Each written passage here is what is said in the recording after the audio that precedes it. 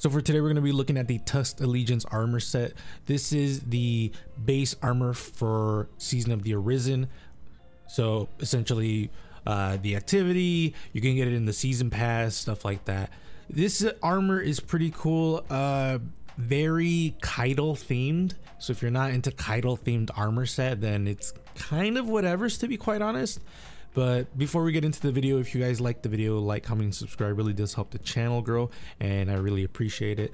The other thing I wanted to mention is that the ornament video did go up first. I kind of got it backwards because I got really excited to do the ornament video. So if you guys want to check out the ornament video after this video is done, then I'll have it in the description and in the comments below.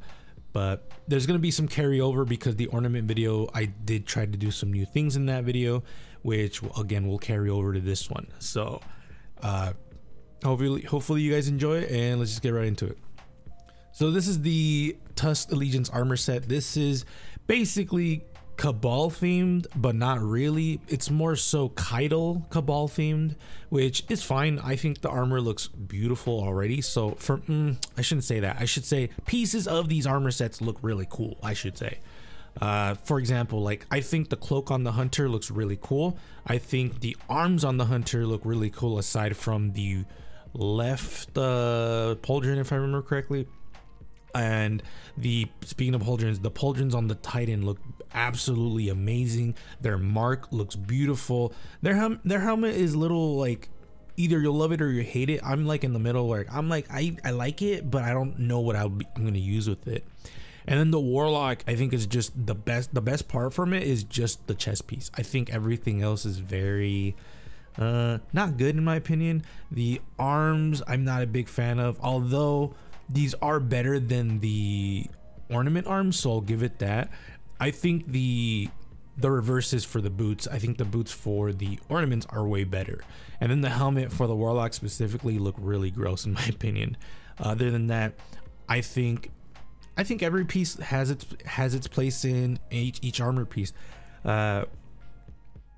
Next up is shaders. We're going to talk about the shaders and what the differences with the shader is, because there are a few differences here and there. As for the shaders, we're going to be looking at the same shaders that we looked at in the ornament video. The first one is going to be Echoed Anger. This one is from the new raid. It's definitely one of my favorite shaders in this season, and thankfully this shader actually does a lot better with this armor set than the other ones.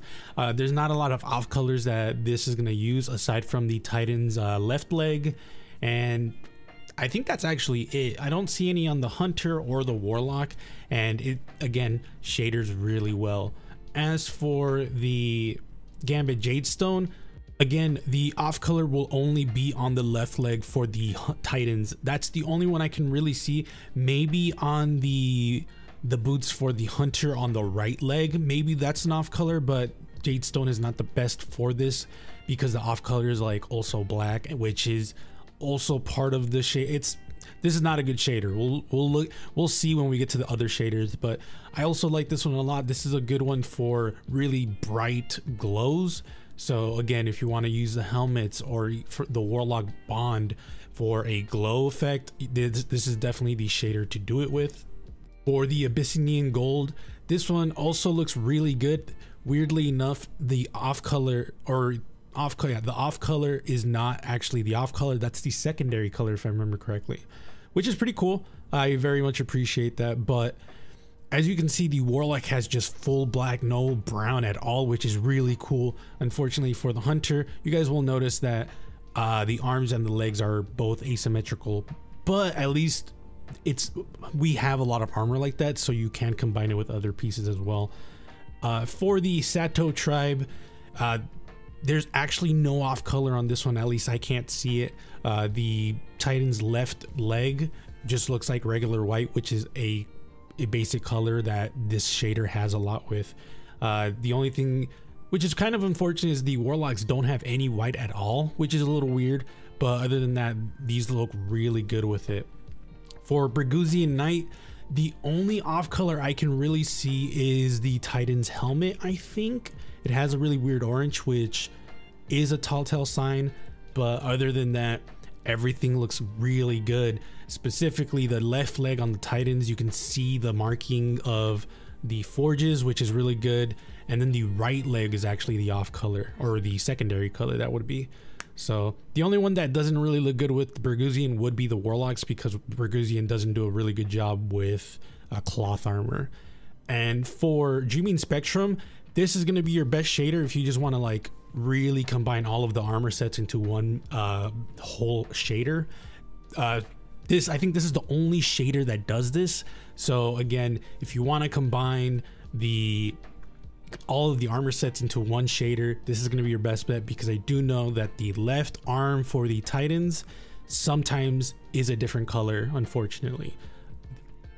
For Iron to Steel, this one is also really weird because the Titan's left leg, I know I keep saying the Titan's left leg, but this one is actually the off color because this black usually does not come up.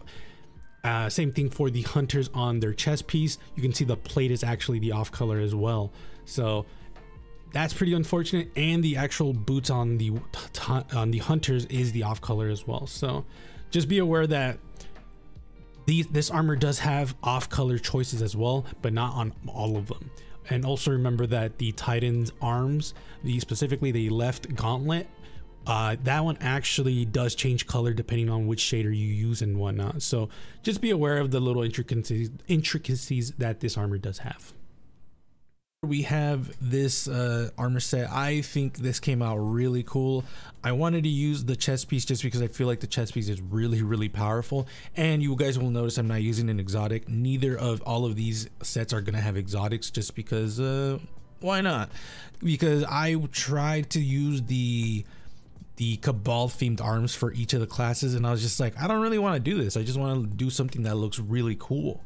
So this is what I came up with for my Hunter. For the helmet, we have the Illicit Collector helm, which is great. I love this helmet. It's literally one of my favorites. I literally have almost all of them. I'm just missing the yellow one, but I usually never do yellow colors on my Hunters, so that's why I don't have it.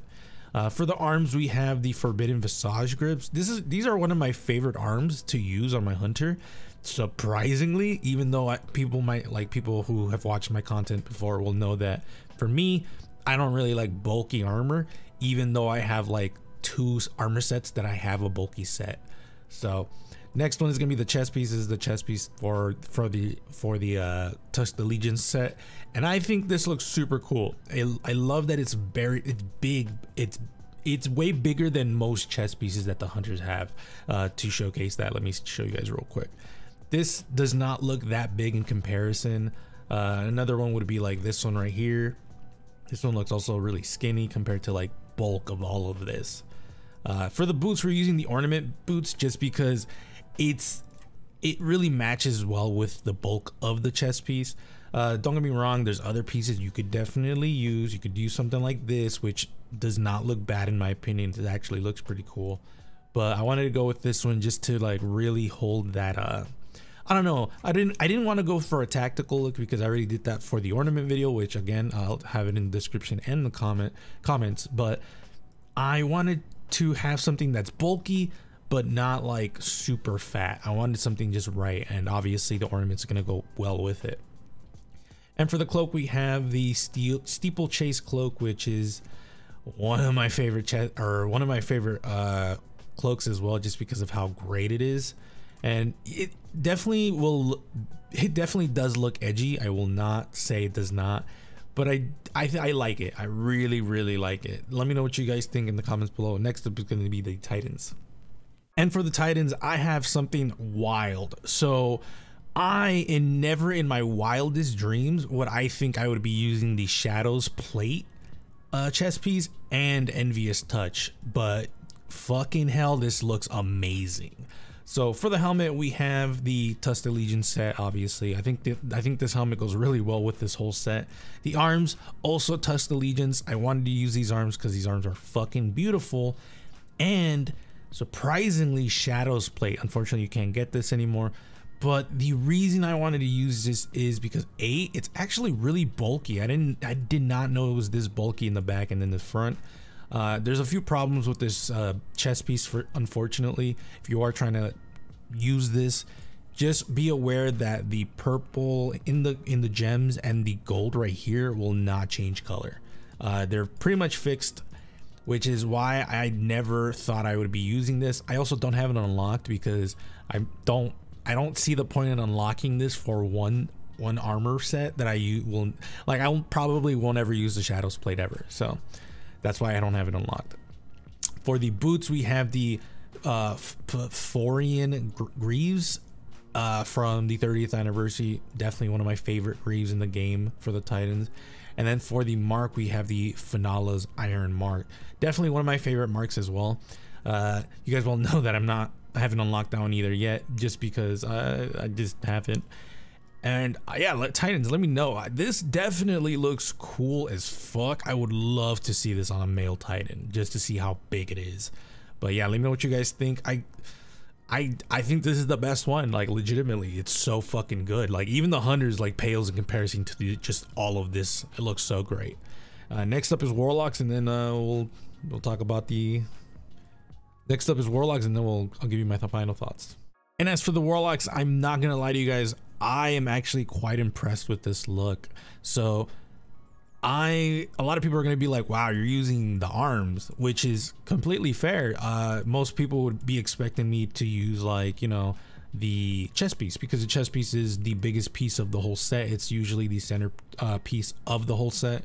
The reason I didn't use it is because I've already used it in the ornament video for that specific unique armor set.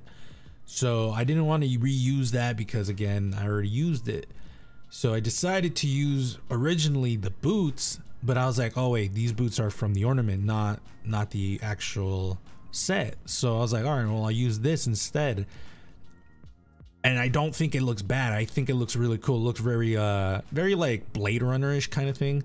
But then I put the arms on and I was like, wait, never mind, dude. The arms with this just looks amazing. So for the helmet, we have the Ancient Apocalypse hood. This is an old iron. This is actually Gambit. This is the original Gambit armor for the Warlocks, and I love it. It came out really cool. The arms, we're using the Tusked Allegiance set because I really like it.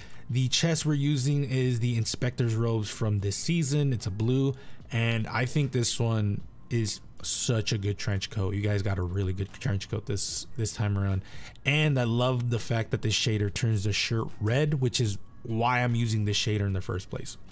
For the boots, we're using the Psionic Speaker boots because I feel like they just look really good with this whole set, and it also makes the arms have a pattern that's the same as the boots, which is why I'm using them.